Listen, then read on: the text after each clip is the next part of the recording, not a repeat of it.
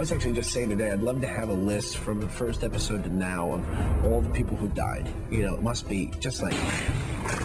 What I tried to do over the years was to make the violence shocking, but not appealing. I was worried about the violence at first, too, because I thought, you know, some young guys might be watching this and they might think, oh, this is cool.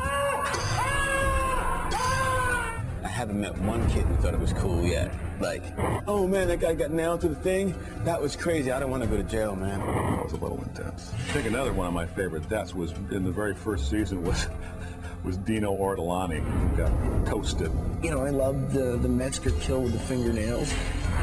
That was like one of those great Oz moments.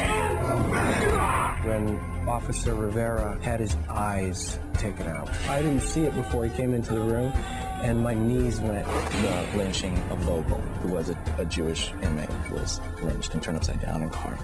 I had my killing. I got to kill him in a bathtub, which was fun.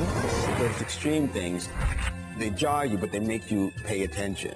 Look, you know, we're not dealing with a prep school environment here. This is a prison. I've never wanted the violence to be sensationalistic in the sense of, oh boy, I can't wait to watch that show and see what kind of violence they're going to do today.